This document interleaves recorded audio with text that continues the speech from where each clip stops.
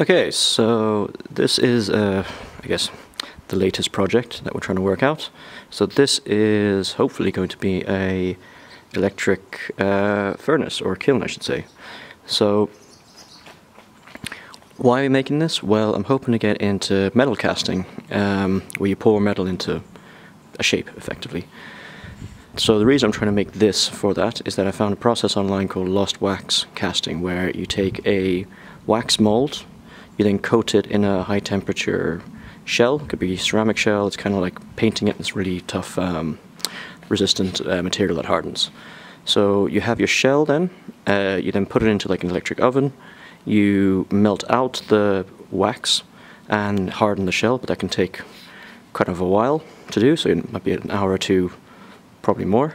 And then afterwards you have a perfect mold to pour your metal into that'll give you the exact shape of the wax model.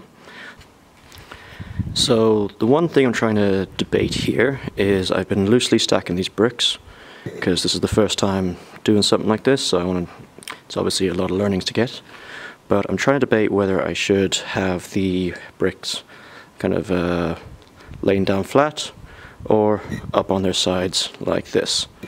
So the reason you'd want them sideways like this is that obviously you've more thickness here, that it's going to act as a much better insulator for the heat. So it'll mean be easier to keep the heat in here and potentially make the oven a bit more efficient and more energy effective.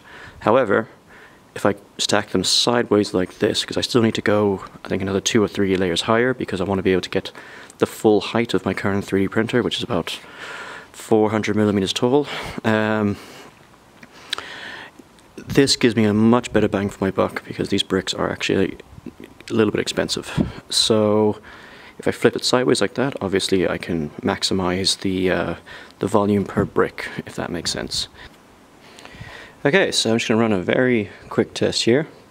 So this is a blowtorch. As you can see, it goes up to 1925 degrees. So these bricks are actually only rated for 1,200. So you can see that getting right hot there. Move that back so we see. Yeah, there we go.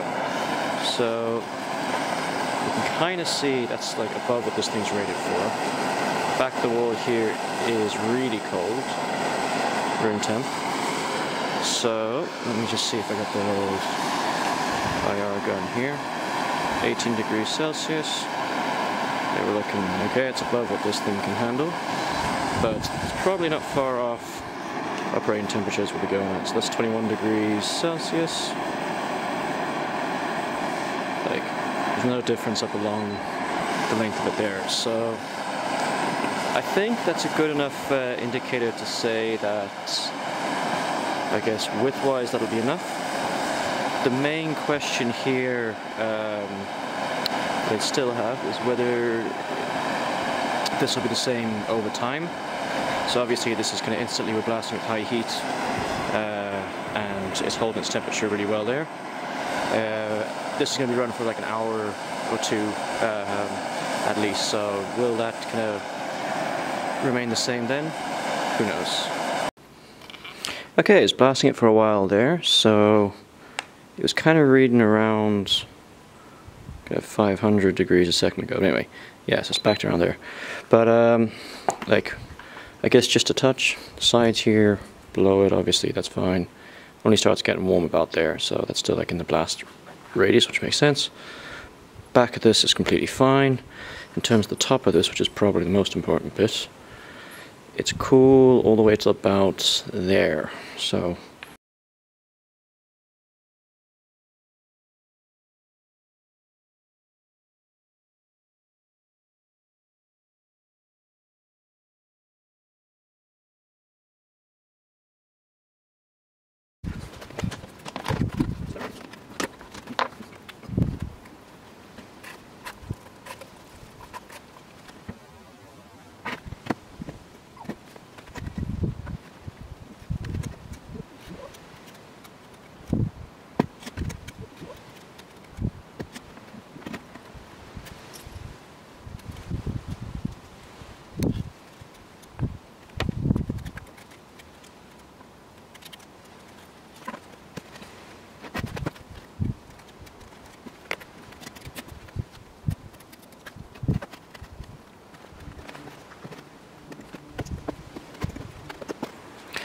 Okay, so I'm just going to recap how it all went. So basically it was all a complete disaster the first time around. So I assembled it initially flat on the bench top like this, kind of stuck all the bricks together, but I couldn't get them to squeeze in enough. I think what happened was it was too long between when I put down the first brick and put the mortar on it, and then got the whole thing assembled and then compressed it.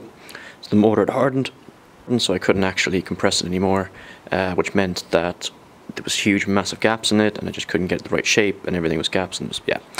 So what I actually ended up doing was scraping off all the mortar. I was able to actually salvage a lot of that just by kind of mixing a bit more water in with it, then mixing it back in with the original batch of mortar. So hopefully that hasn't wrecked the whole tub of mortar. I think it should be alright. Consistency was kind of the same around the whole time, which is good.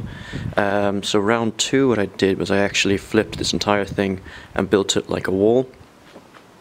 That worked a lot better because with the clamps I could compress it sideways and then also have gravity pushing it down. So it meant that as soon as I put on a layer of mortar like this, I was able to kind of squeeze it on the first layer together straight away. That meant I could get a good first layer, and the next layers down it was much easier to push like downwards against gravity to really get that to close out those gaps that I needed. So that was a lot of effort just to get the base layer, but I think based on what I've seen here that doing it flat's very difficult, but doing it vertically is easy.